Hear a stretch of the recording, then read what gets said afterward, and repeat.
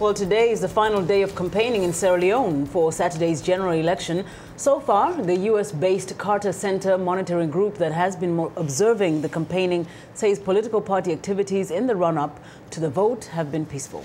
Sierra Leone police say there were only a few isolated cases of violence reported during the campaigning in the capital Freetown and the Bo and Kono districts. For more insight on tomorrow's elections, we are joined on the phone by VOA West Africa correspondent Anne Luke, who was in Freetown. Hello, Anne.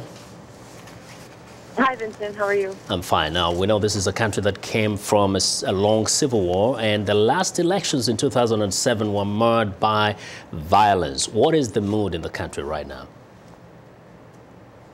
Yeah, even despite this history of violence, it's fairly calm here, excited but calm. And I don't think that's an accident. There's been a lot of work done on this election to keep it peaceful.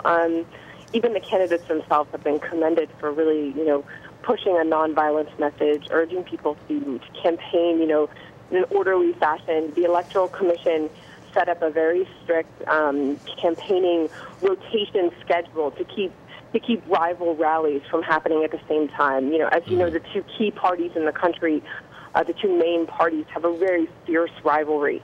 Yes. And so, there was a lot of work done to keep them from clashing, to keep supporters from clashing with each other. Now, and, during these times in Africa, many times, people have the fear of violence during the campaigning, but also there is that fear of what happens after the elections. What are officials saying they've done to ensure that the aftermath will be peaceful?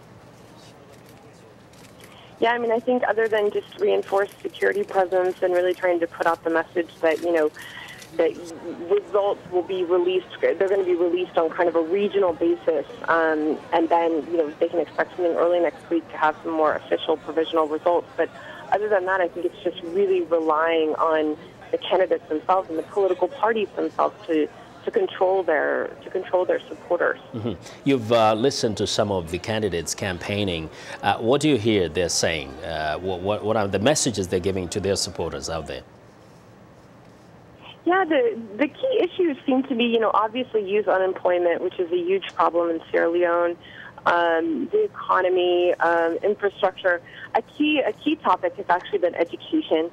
That's kind of been a key sparring point between the two main parties, as well as corruption. The current president is running for a second term, and kind of looking at his track record with corruption versus what some say, has been perhaps inadequately attacking corrupt officials and things like that. So, kind of similar issues as we see across the continent. But yeah, education and unemployment definitely seem to be important. And here we're talking about 9 candidates. But nevertheless, listening to them, to what extent have you heard them say, well, whatever happens, whatever the outcome, let's maintain peace, let's accept the results? Who is saying that to the voters? Yeah, I think they're giving that message. But, for example, I was at the final campaign rally for the SLPP last night, and they're the main opposition party. And, they were talking about being peaceful and nonviolent. But the presidential candidate, when he spoke, Julius Madabio, he also mentioned, too, that the SLPP, they're still fairly bitter about having lost the 2007 presidential election. And so he mentioned, certain language that could perhaps be a little bit concerning about how, they won't let that happen again and they won't accept fraud again and things like that. So, little things that are perhaps a bit concerning, but, you can't really tell before things actually happen. So. Okay, thanks a lot, Anne, for keeping us up to speed. Now, VOA West Africa correspondent Anne Luke reporting there from Freetown.